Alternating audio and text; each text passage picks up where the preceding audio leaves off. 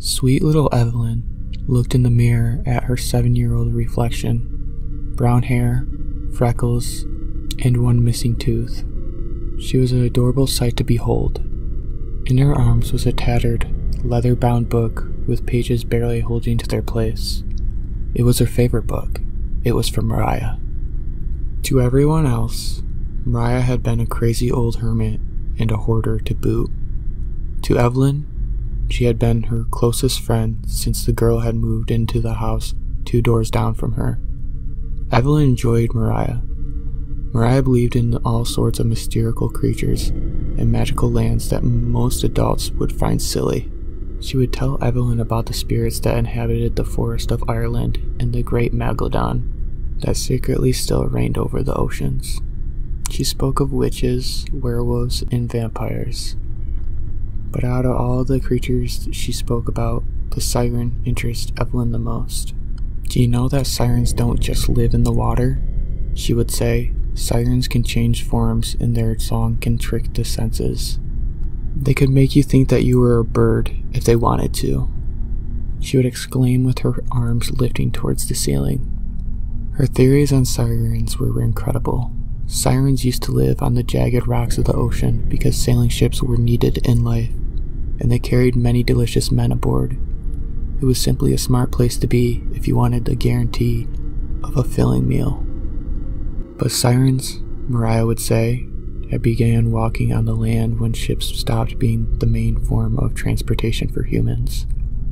They thirsted for human life forces and would take whatever form in whatever place in order to have their meals.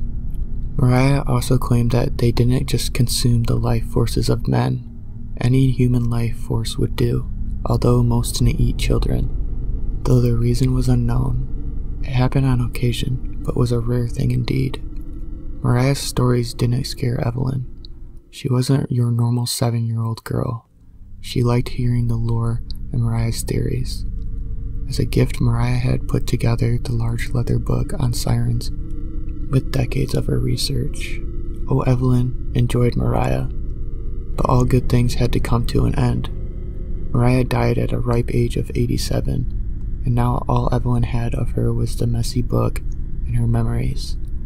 Remember, children, Mariah would say, if you trust your instincts and stay on your toes, you are less likely to be tricked. Evelyn repeated those words in her head as she stared seriously at her reflection. You see, Evelyn knew in her heart that she was facing a danger. Evelyn knew her new teacher was a siren. She was sure of it. The woman was unnaturally beautiful with long auburn hair and gray eyes. Everyone felt an immediate trust for the woman. Everyone but Evelyn. Miss Flynn was her name. To most, she brought a sense of safety and warmth, a non-threatening perfection. No one questioned her, not even the adults. But Evelyn had seen her true colors. Evelyn had seen her take over the minds of her students. One day, Evelyn and her peers had all come to school knowing they had math tests. Miss Flynn went to the dry erase board and went on teaching as usual. A tubby boy named Scott raised his hand meekly. Yes, Scott? She said in almost a therapeutic voice. Weren't we going to have our test today? The other kids glared, all hoping Miss Flynn had forgotten about the test. She looked at Scott and slowly said, We've already taken the test. Haven't we, children? She looked up at the rest of us as she said the last part. In unison, all the children dreamingly said, Yes, Miss Flynn, we've already taken the test. And they all believed it. All of them except Evelyn. She knew the truth. Miss Flynn would pull stunts like this multiple times a week, usually when she didn't want to grade classwork. That was discouraging enough, but it was nothing compared to what happened next. First, it was Susie Weber. She stayed after class to talk to Miss Flynn, and was never seen again. The police questioned the teacher, but seemed sure that she hadn't hurt Susie. In fact, she wouldn't hurt any child. They didn't even question her the next time one of her students went missing. This time, it was Harold Garcia. He had detention and was never seen again. All of the students were in agreement. There was a predator targeting their children. They looked at everyone with suspicion. Everyone except Miss Flynn. 5 children, 5 children disappeared within a month's time. All of them were in Miss Flynn's class.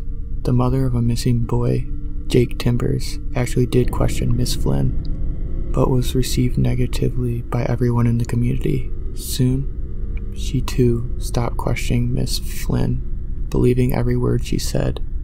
The class was being picked off one by one, and Evelyn knew that it wouldn't be long before it was her turn. She sat on her bed, reading the leather-bound book Mariah had left her. She had read through it so many times that she knew exactly what she was looking for: how to kill a siren. The handwritten papers described 2 possible ways sirens could be killed. 1. Sirens have been known to kill their own. The older the siren, the more powerful she shall be. The more ancient sirens can easily overpower and absorb the life force of a young siren. If she so desires, an older siren can kill a younger siren. 2. The ending spell, the human must face the siren and recite, "Evil demon, with your song, go back to hell, where you belong. To damnation you shall go, and never turn from the pits below." The words must be recited 3 times. The caster must be pure of heart, or the spell shall not work. So here, Evelyn stood looking in the mirror. The school bus would be here any minute, and today was the day she would end Miss Flynn's plague of terror. She heard the bus pull up. It was now or never. When she reached the classroom, Miss Flynn wanted to know what the odd book was that Evelyn had brought to class. Evelyn didn't respond. Miss Flynn marched up to her and pulled the book out of Evelyn's tiny arms. She opened it and flipped through the pages. Her eyes darkened as she abruptly shut the book. "You," she said quietly, "shall see me after class." The underlining threat was palpable. Evelyn took her seat and watched the clock as time seemed to drag on. She didn't eat at lunch, and she didn't play at recess. She just waited. As the end of class bell rang, Evelyn knew this was it. One by one, her peers left the classroom, and she was left alone with Miss Flynn. Miss Flynn locked the door and sat on her desk.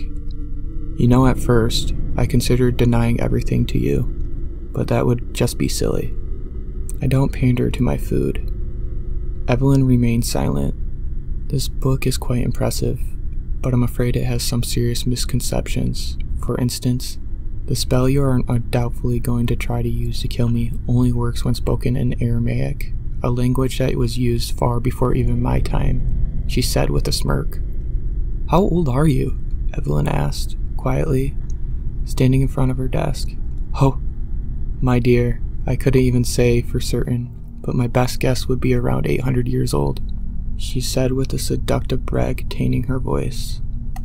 Evelyn looked at her for a moment before quietly saying, "You presumptuous child." Miss Flynn paused, looking confused for the first time in their conversation. "You couldn't have made yourself more obvious of your true form. And then what did you do? You eat 5 children? Do you not know why we don't eat children?" Evelyn said with a hiss. Miss Flynn stood up, paling at the words. "It is because," Evelyn continued, "the instinct of a human mother can sometimes overpower the siren song. You are lucky I got to the Timbers woman before she made the even louder fuss. Every risky step you have taken endangers the secrecy we sirens have strived for years. 5 children in a month? You couldn't bring more attention to yourself if you tried, you gluttonous bitch." Evelyn was slowly walking towards the now fearful siren. "I have lived for thousands of years, and have survived knowing how to pick my targets and how to lure them in. Not even you expected a child could be a danger to you, though I suppose it's not totally your fault. My song is strong. No one in this town has ever noticed that I live alone.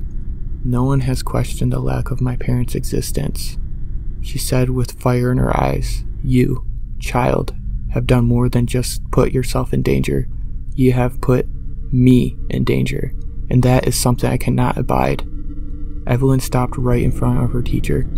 "I do speak Aramaic, but could never perform that spell. I fear the pure of heart thing would really fuck things up." With that said, Evelyn opened her mouth and let it stretch until her chin was resting on her chest.